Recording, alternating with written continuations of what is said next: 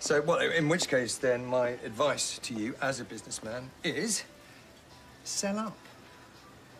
No, I can't lose the Rovers. It's in my blood. Try saying that when you're destitute and you're lying in the street and I'm stepping over you, saying, oh, I told you, Jenny. Oh, come on. If you're not going to listen to advice, why do you bother asking for it? You, joining us for our meeting today, Jenny? Sorry. I know I shouldn't be here. It's just I wanted to pick Owen's brains about something. Well, I didn't realize we were such a cool place to hang out. Oh, yes, you are. Officially the in crowd. Right, well, I'll see you later, Owen. The naivety's very appealing, Jenny. Shall we? If we must. I like the tiles, Clay. I don't do anything basic. Is increased profit margins. It's just, you know, chaotic.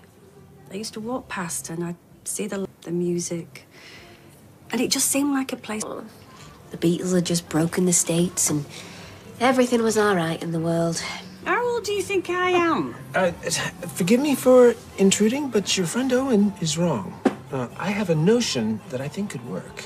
You show me your notion and I'll show you mine. So I have one word for you, Jenny, and that word is shrinkflation. You reduce the portion sizes. I can't. I can't pull a pint with 30% froth. There'd be a mutiny. No, I don't think he's talking about pints. I'm not. Are we ready? Busy day? If I smoked, I'd be puffing like a chimney right now. I gave Owen his marching orders and he came out swinging. I know, you're not a fan. Well, let's just say I'm glad you've seen the light. Do you know, maybe it's me. Maybe I'm wrong for this game. I ain't got the steel. You? Maybe I'm only good in the good times. You've been to hell and still bounced back. This is a blip. Is it? Yeah.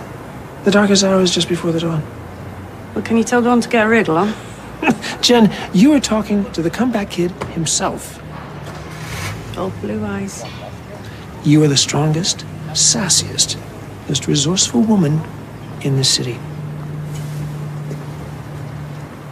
Go kick Dawn's ass.